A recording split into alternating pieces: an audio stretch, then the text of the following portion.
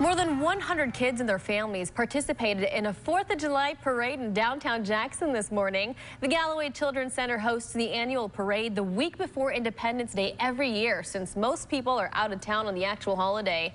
The Hinds County Sheriff's Department, Jackson Police, and the Jackson Fire Department all showed up, hoping to put a smile on the children's faces.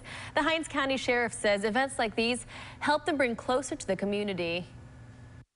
Things like this, us integrating into the community without doing enforcement, is really the pathway to having a closer relationship with the community that we seek to serve.